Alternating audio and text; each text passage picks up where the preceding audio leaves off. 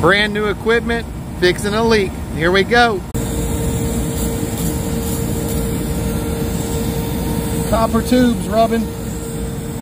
Cut the plastic off where it's leaking, that way I don't burn it. Got the Ambro controls, little light oxy set. So much easier to carry up the stairs. Sandy.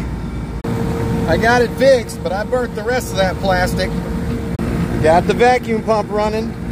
Is it hot enough inside for you? 99 degrees. I think the drain may be stopped up. Look at that sand.